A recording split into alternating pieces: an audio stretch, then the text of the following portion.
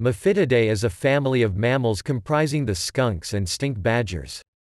They are noted for the great development of their anal scent glands, which they use to deter predators. There are 12 extant species of mephitids in 4 genera: Conepatus, Mephitis, Mephitis, and Spilogale. The 2 stink badgers in the genus Mydaus inhabit Indonesia and the Philippines. The other members of the family inhabit the Americas, ranging from Canada to Central South America.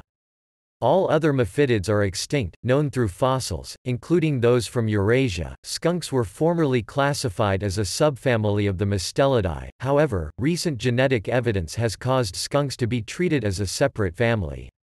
Similarly, the stink badgers had been classified with badgers, but genetic evidence shows they share a more recent common ancestor with skunks, so they are now included in the skunk family.